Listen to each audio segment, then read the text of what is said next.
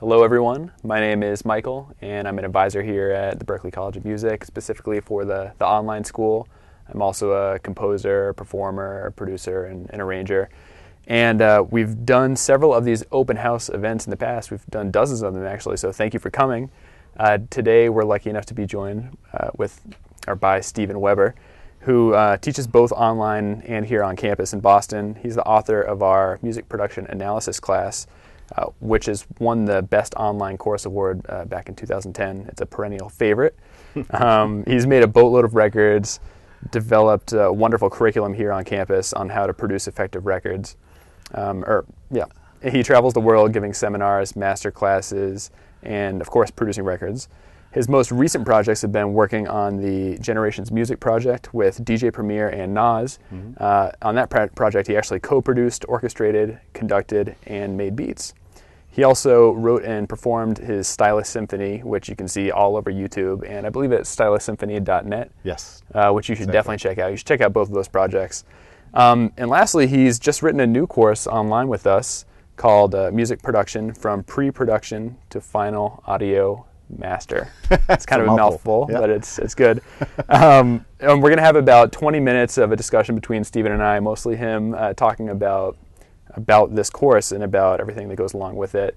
And then we're going to open it up for about 10 minutes or so of Q&A between you and Stephen. So make sure that you hit that handy chat bar, which I think is on the right side. I'm not sure which side of the camera that would be. But post your questions there, and then we'll feed them to Stephen after we're done here. So talking about your new course, Stephen, can you tell us a little bit about the course and who it's for? Sure, yeah. That's a good question, who it's for. This is actually a little more of an advanced production course. This is for people who already have some skills. They've already been down the road a ways. Some of this course, it's really an experiential learning course in that there are some pretty major projects involved, and so a lot of the learning that takes place is through these challenges in the production projects themselves. And this mirrors the curriculum that we have here at Berklee College of Music in Boston in the Music Production and Engineering Department, which is a oft copied curriculum. Our student, music production engineering here at Berklee has been up and running for 25 years or something now, and you can't turn on the radio or go see a film or anything without hearing the work of the alums of this program. Right. Everything from the soundtrack for the Hunger Games to LMFAO to you name it. I mean, our alums are making these records and recording these soundtracks. So the challenge was to try and take some of the elements that really work from the production curriculum that happen here at the campus and adapt them to an online experience. And I'm really excited about this because it's going to expand the scope of who we can reach and who can actually take advantage of these things exponentially, because you don't have to come to Boston, you don't have to be involved. Right. But basically, the course is a course that's somewhat of a hybrid, and then there's a lot of new stuff too, but it's somewhat of a hybrid of the two mid-level production courses in the music production engineering curriculum. Okay. And so these are courses that happen after there's been a pretty good,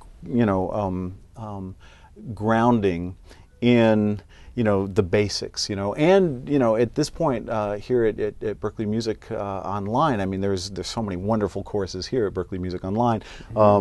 Production analysis, you mentioned, critical listening. We kind of assume that you've got those listening chops already. We assume that you are pretty well versed on a DAW, that you've got some DAW chops, that you can always already make a record. You know what it means to put up a mic and record something, and you know what it means to mix something, and you know what it means. Basically you're comfortable with the terminology. If we say getting the median plane, you know what that is. So it really is something that's for people who have now a little bit more experience, and they really want to try and expand into that next level. They want to take their production chops up to that next level. They really want to be challenged. They want to get feedback on what it is that they're doing, you know, from a professional and from the other people in the class, which is, you know, a wonderful thing about these Berklee Music Online classes is the community that really forms in the class, and you have, you know, you have people chiming in on your ideas and your projects from all over the world and Right. all walks of life, and you know, professionals and people who are, you know, working in bedroom studios and people who are on tour with major acts, and you know, it really is, it's an amazing community that forms, and I often feel like, you know, that's one of the great things about education in general, is just, you know, is the community that you really create, and that can be either in the classroom or it can be on the online classroom. Yeah. So we want, you know, I want to make it clear that this class, you know, if you just are starting out and you know, you haven't really done much recording yet, you should probably take some other classes first. You know, you should probably get your chops up.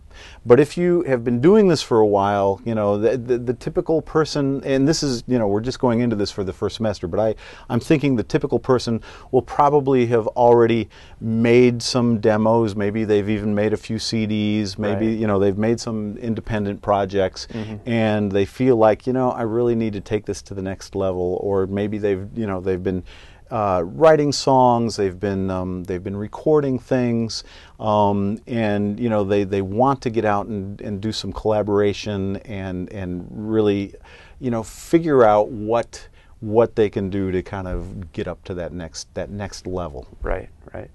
I was looking at the class a little bit, and I noticed that one of the concepts in the first lesson you talk about is LRA or Lyra, I think is how you call Lyra. Could you talk a little bit about what that is? Yeah, absolutely. I'd be happy to. This is a you know, a concept that's really it's so simple. It seems like absolute common sense, but then when you really start to break it down, and having now taught for quite a few years record production and engineering, it's amazing how people discard this. And usually when people get in trouble in their projects, it's because, you know, you can trace it back to, you know, just this simple common sense approach that maybe was skipped. So it's basically just LRA, and the three what it stands for is listen, respond, and act. And let's break those down a little bit. So first off, it's amazing how much people don't listen. You know?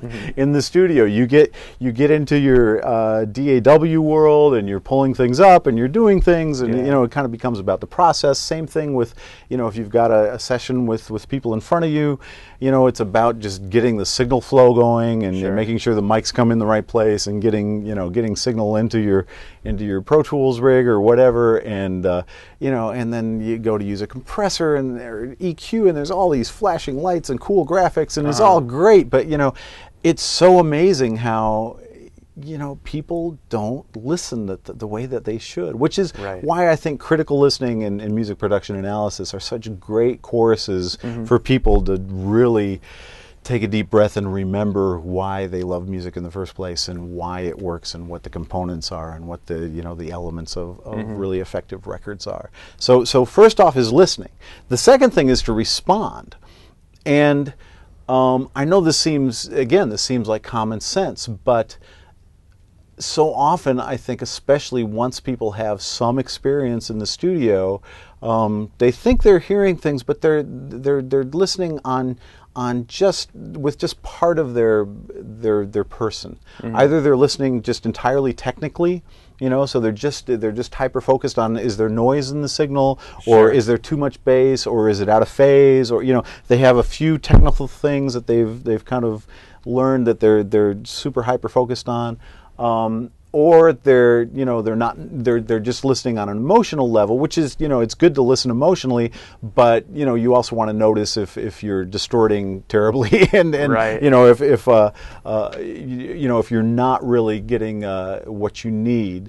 So, you know, responding on all levels, on an emotional level, you know, is the emotion there in the performance? You know, do I understand what's going on here in the lyric, and is that moving me? Am I being swept up into respond to it. Why is it that I'm not responding to that? Well, maybe it's because there's this awful guitar or hi-hat that's just poking me right in the ear, so I'm not, that's drawing my attention away. Sure. Respond to what it is that you're hearing. You're not, this is, we're really entering an era now. I think, we're in the era where the producer and the engineer have, on so many projects, become the same person. So we're asking, ourselves and our professionals who are doing this, to operate on so many levels at once. And the real challenge I find when I'm producing and engineering at the same time is just kind of going between left brain and right brain thinking, where I am thinking about signal flow, and I am thinking about noise, and I am thinking about, phase, and I'm thinking about all these issues. And then also, interfacing with an artist who's a living, breathing human being with needs and and insecurities and the potential to do amazing things, and trying to have all this going on at once. So being able to listen and then respond to what you're hearing, and actually think, what, I'm not liking what's going on in the guitar now. Why is that? Let me think. Let me respond to why that is. Okay, you know what? There's a buzz. Actually, there's a big buzz. So then the third thing is act. Actually, I can't tell you how many times a student, one of my production students that I'm mentoring, will come in to a seminar or a class, and they'll play their project for us. And everybody will say, "Oh my gosh, this pulled me out of it. The vocal is absolutely buried. I can't understand it," or whatever, any number of things that could be going on. And the producer who made that track will say, "Yeah, I noticed that as it was going down, but there was so much going on. I mean, we had just spent all this time tweaking the kick drum, or whatever. They failed to act." It's like they were listening, they had a response, but they didn't follow it through to actually act. And it's so important, especially when you're recording with a room full of musicians, to make sure that what you're doing, because that's potentially a hard thing to put together. It's either going to be very expensive to either hire them in again, or if it's a band, that's making a record that you're working with, just, getting everybody together, getting everybody set up, getting all the sound, once it's there, you've got to make sure that what you're getting is what you want. So you've got to listen, you've got to respond, and then you've got to act. You've got to take swift action in a case like that, to where you can make sure that you are getting what you need and everything is going to come out the way that you want it to be. So that's, there's so many examples of how this works. But really, it's just like one of those, one of those common sense things that you can keep going back to. And I often notice, just myself in the studio when I'm in there, and maybe it's been a long day, and maybe I'm a little tired, or maybe, I'm getting ready to listen to a mix, or I'm getting ready to produce a band. Just thinking, okay, listen, respond, act, listen, respond, act. So, just kind of differentiate from, okay, we were getting ready to do this, okay, now we're really going to do this, Right. And if I'm working with a singer, we're finally ready to start recording. Okay, I can forget about the signal chain. Now my gig is to listen and to respond and to act and to help them do the best work that they've ever done, hopefully. Yeah. Some of the projects in the class, there's two big projects in the class, Yeah. but the first one is a sound-alike, Right. which I'm kind of familiar with. I've heard some people do sound-alikes before, but maybe you can tell us what a sound-alike is and why it's important to do an exercise like that. Yeah, sure. The first project in the course is the sound-alike project. And basically what you're doing in the sound-alike project is you are actually recreating a record of your choice that has a substantial grouping of live musicians. And you are recreating it technically, you are recreating it musically, and you are recreating it emotionally as well. It's got to work on every single level, which is an amazing exercise. People, at Berklee who have been doing this for years, often at the end will just, it's one of these exercises that you wind up learning so much from. And there's a long tradition. If you were a composer during the Renaissance, basically what you would do for the first few years is you would copy out scores. Right. There were no printing presses, back then. So, adding scores to the lexicon was a huge deal, but that's how you would learn. You would actually, try and recreate the scores of the masters before you. Right. And in some ways, this is very much in the same vibe. It's funny because a lot of the folks that I've talked to, I actually used to make sound-alikes myself when I was a kid, and practically everybody I know who, when you first get a tape recorder, the first tape recorder I had that I could multi-track on was actually a Sony reel-to-reel that had sound on sound. Okay. So we could record, one track, me and Brent Davis, my good buddy who I was, exploring this stuff with, we'd record the both of us playing on one track, and then we'd play back with that, and we'd have to, the trick was that you had to erase it while you were going, sound on sound to the next thing. And we'd try to recreate these records, and we learned so much. In January, actually, another interesting thing about this course is that I've actually done a ton of interviews with people, different producers and engineers and artists and songwriters about making records, and sprinkled in all the lessons are interviews with people about the exact things that we're talking about. And Todd Rundgren, I remember this, he actually made a record in the 70s, in like 76 or so, called Faithful. And side A was actually Todd doing sound-alikes.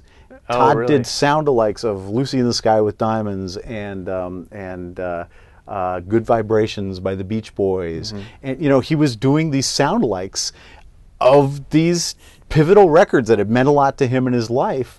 And the funny thing is that Good Vibrations actually got released by the record company as a single and charted higher than Good Vibrations by the Beach Boys, and charted when it was originally released, which was, and he didn't, it wasn't his intention. He comes out in the interview. It wasn't his intention at all to release that. But DJs started playing it and saying, "Guess who this is?" It was kind of this little joke. But he really recreated the record. He did a sound-alike basically. So you wind up learning so much about everything from timbre to the way that parts put together, to really about, there's so much that you wind up learning about conveying emotion in a record, how absolutely 100% into it that you have to be. Part of the difference I find between real records, records that are super effective, that we all know and love, that are on the radio and that are on our iPods, and and that we purchase and that we buy. One of the main differences between those and records made by people who are coming up who don't quite have it yet is that they do sweep us away. We're not thinking about the fact that somebody is singing a song. We're falling into the song. We believe what they're saying. It's kind of like watching a film. If you can kind of see the actor acting, it totally takes you out of it. You really want to be totally into it and believe what's going on. And the same thing is true in recordings. And it's not just in the vocals. It can be in the drums. Is the drummer really playing with conviction? It can be in all the parts. And to really try and recreate something with the same conviction and the same emotional impact as the original is a big challenge, and it's something that everybody that does this project learns so much from. Right. In the second project, first of all, I really like that analogy about the movie actor. That really resonated very nicely. But you have another project, and we're a little short on time, but it's really important to kind of get into this. It's a big part. I want to talk about the collaboration aspects. Right. Yeah, absolutely. The second project is a project where you are producing another artist. And both of these projects actually have a lot of collaboration in them. The first one, you are required to use live musicians other than yourself, including you need to do your basic tracking session with at least 3 people. Right. So you've either got to figure out a way to make your project studio work to record 3 people at the same time, or, make friends with somebody who has or maybe you and a friend put together your gear, or you can go rent studio time if you want, you can barter, you can do, whatever you need to. But we really feel in MP&E here at Berklee that the collaboration aspects and the complexity of recording at least 3 people at the same time on a session is something that you really need to do. You're going to learn so much from that, you know, rather than just sequencing and doing it at home in your bedroom. And you know, and sure, maybe you could make that sound exactly like the record too, and that would be great. But you're going to learn so much by the collaborative aspects of this, you know. Then the second project is a project where you collaborate with another artist. Now this can be a band, this can be a singer-songwriter, this could be a rapper, but you are actually going to collaborate with another artist. We call it the Original Artist Single Project. Okay. And so what you're going to do at first is you're going to get together with them, you're going to go through all their material, you're going to whittle it down to 3 songs, you're going to make simple work tape demos of those 3 songs with them. You're going to choose the one song that you're going to do as the single. You're going to try and work with them to strengthen the material, to really, you know, bring out the best things that you can in that material, and work with them to bring out the best performances. You're going to do a much more full-blown demo of that track, and then you're going to record it and try always, I mean, we're going to hold you to a professional standard. Sure. You know, a professional standard of let's make something that's really going to hold water, that's going to convey emotion, that's going to meet professional standards, and is going to be an effective, you know, record that people would want to actually pay money to purchase. It's, you know, record production is one of the more challenging art forms in that, you know, if you're a songwriter, you need to know how to write good songs. You know, if you're a singer, you need to know how to sing well. If you're a guitar player, you need to know how to play guitar well. If you're a record producer, you need to know all those things, you know, plus the engineering and the technical side of it. But then you also need to be able to convince your songwriter that, you know, actually this would be more effective, you know, or, you know, figure out ways of collaborating with them to really engender trust. You know, it really is all about trust, you know. Figuring out how you can really get on the same page with another human artist. And collaborate with them in such a way that you can take them to a level that they couldn't have gotten to themselves. And that's really what this course is about. There's a lot of very specific tools that we go through. There is pre-production meetings. There are a lot of ideas on how to just to take one for example. One of the things that that we do is a pre-production, you know, activity with your artist. Something I've found really useful for years is, as soon as I sign on to produce an artist, we'll go to the art museum together. And we just go and we walk around the art museum and we just talk about what it is we're seeing. And, you know, we have fabulous art museums here in Boston. So, you know, it always, you know, engenders amazing conversation about art, about life, about all these aspects, apart from their music. And I learned so much about what makes them tick as an artist. I learned their vocabulary, which again makes them comfortable then when I'm speaking their language, you know, when we're actually in the thick of it, you know, working on their material and working in the studio. If I can express things in a way that they're going to understand what I'm saying and not think that I'm just trying to, you know, do something to get them to sell out and sell more records, you know, which is where you don't want it to go. So there's a lot of psychology in this course, really, and there is a lot of just exploring this whole avenue of collaboration with other artists. Because even if you're a songwriter and you want to be an artist yourself, and you produce your own beats, you're going to be in a position once things start happening for you. Carmen's a good example. You know, now they're collaborating with all sorts of people. You know, with Dr. Luke and with they're in there collaborating with people all the time, every day.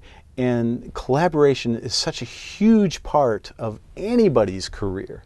Nobody really does it entirely alone. We do have these tools where you can do a lot alone now, but the goal really is to kind of get to that place where you're not doing it alone. You're collaborating with other artists, you're collaborating with other producers, you're collaborating with other musicians, and I got to tell you, that's a lot more fun. Yeah, definitely. We have some questions that came in. Do you want to? Yeah, sure, absolutely.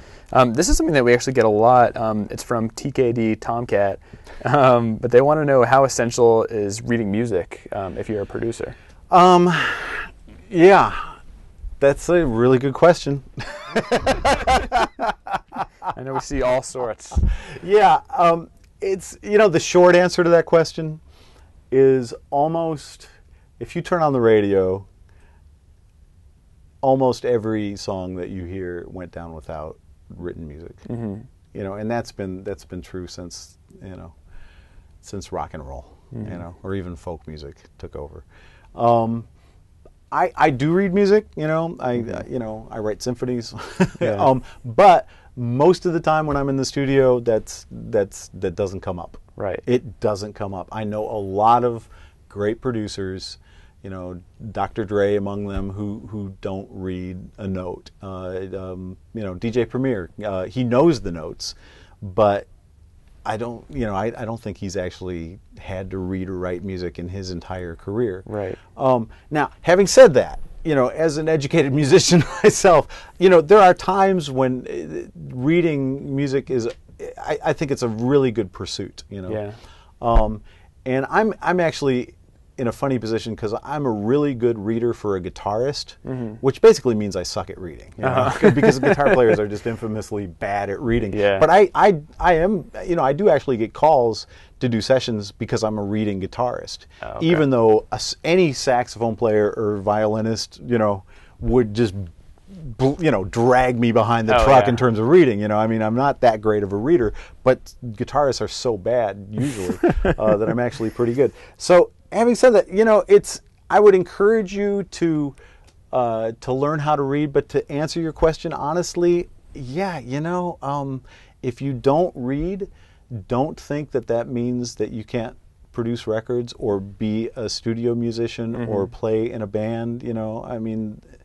The Beatles didn't read, Right. Now George Martin did. It's nice if you don't read to partner with somebody who can write some really cool charts for you. Right. But not everybody in the studio needs to know how to read. Absolutely not. Right. I've got a question from Andy.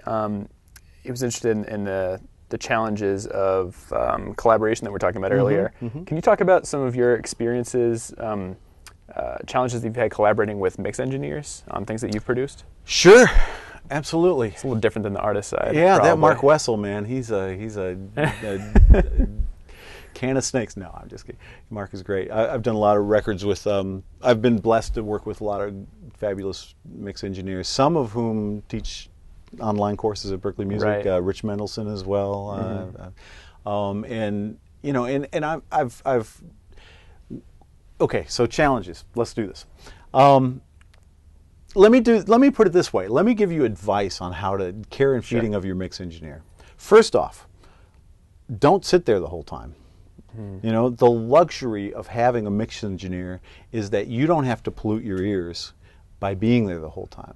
What I would recommend if you're working with a mix engineer is give them some good references. Give them, don't be shy about saying, I really love the drums on this record, I really love the guitar on this record, I really love the vocals on this record, or I really love, the mixes of Tom Lord Alge, who has interviews in this course, by the way, or I love, the mixes of Gary Pachoza or whoever. Don't be afraid of saying that. Then I usually will come to the studio. I'll be there at the beginning, and we'll just have a conversation. We might listen to the demo.